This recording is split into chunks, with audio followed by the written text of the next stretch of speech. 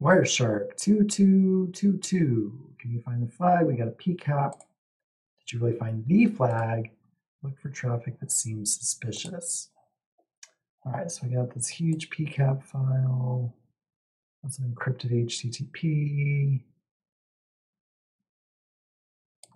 Get flag.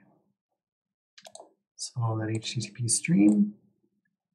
That looks like a flag. Unfortunately, that is not the flag you're looking for. You haven't found the flag. And annoyingly, there's like a ton of those. Each get flag returns a different incorrect flag. So it says look for what's strange. What you can see that's strange is we have a lot of these weird DNS queries looking for random things at redshrimpandherring.com. So this website is redshrimpandherring.com. So all those flags are red herrings, haha. All right, so let's look at just the DNS traffic. So I've downloaded it here on this Linux machine. So I can say tshark, shark2capng. So we'll look at just the DNS traffic.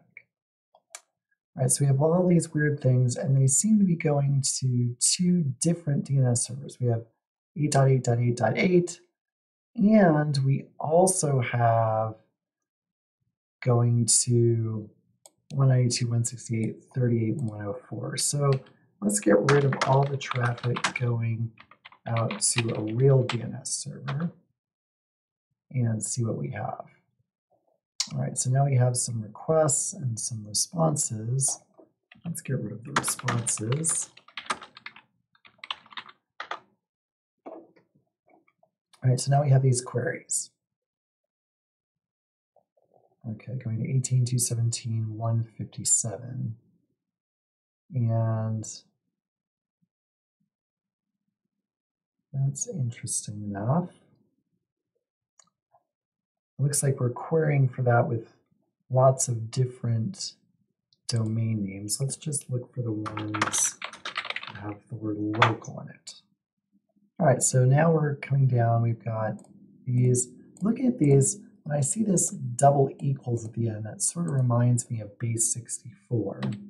So what I'm going to first do is get just those names. And if I use awk, I can ask it to print the 12th thing on the line. So that gives me just the DNS entries. And then I can pipe that into sed to get rid of everything after the period. So that backslash period says period, that's real period, and this is every other character. So we're going to replace, substitute period and stuff with nothing.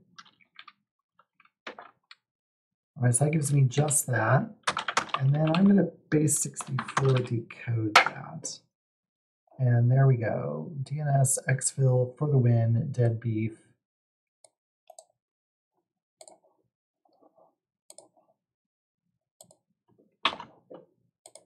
And there we go.